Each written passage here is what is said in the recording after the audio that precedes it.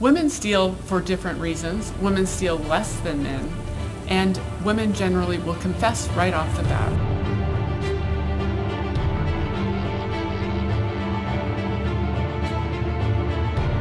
Pink-collar crime was coined in 1989 by Dr. Kathleen Daly, and it's women in the workforce, primarily, who steal from their employers.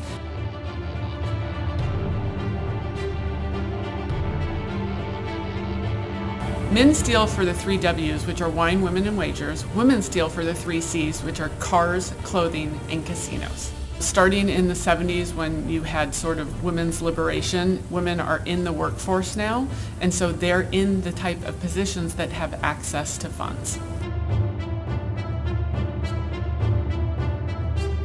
60% of all dentists get ripped off by an office employee. When you go to a dentist, you want a dentist who's good with care. Dentists rely on their office managers. A lot of dental wives will say that the office manager is like the second wife. She's in charge of the office party. She's the one who actually buys the real wife her birthday present. The dentist tells her everything. She's got passwords.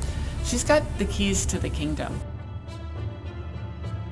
The fraud triangle consists of opportunity, pressure, and rationalization. The only thing you can control for is opportunity.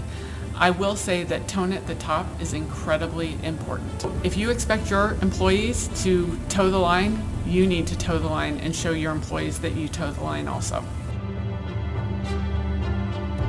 which over time can add up to quite a bit.